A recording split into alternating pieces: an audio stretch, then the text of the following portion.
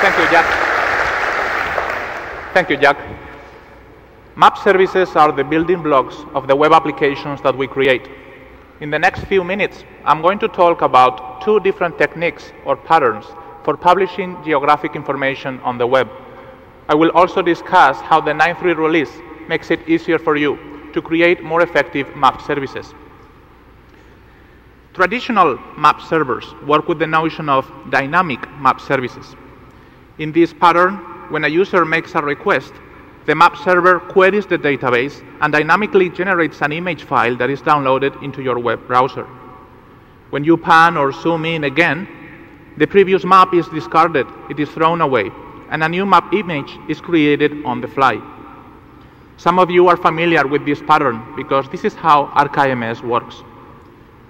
ArcGIS Server also supports the notion of cached map services. In this pattern, map images are not created on the fly. Instead, your web browser downloads map tiles which have been created in advance in your web server.